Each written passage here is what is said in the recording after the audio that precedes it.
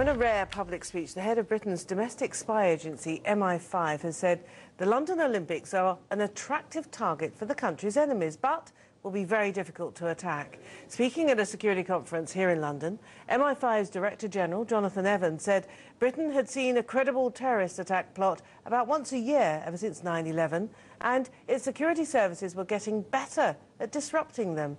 Our security correspondent, Gordon Carrera, has more. Appearances from the head of MI5, seen here in a recruiting video, are rare. But in a speech last night, to which cameras were not invited, Jonathan Evans laid out the threats the security service sees facing the country.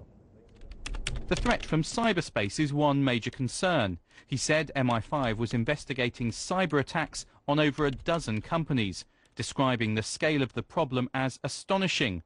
One major London company, he said, had incurred lost revenue of up to £800 million as the result of a hostile cyber attack by another state.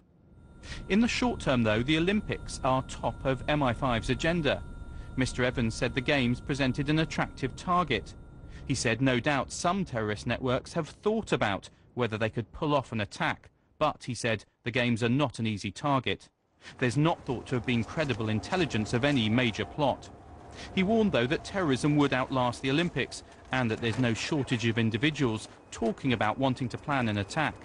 But while in the past Afghanistan and Pakistan were linked to 3/4 of plots, that's now dropped to less than half, with new concerns over threats from the Middle East because of the way instability had created an environment in which Al-Qaeda could find it easier to operate.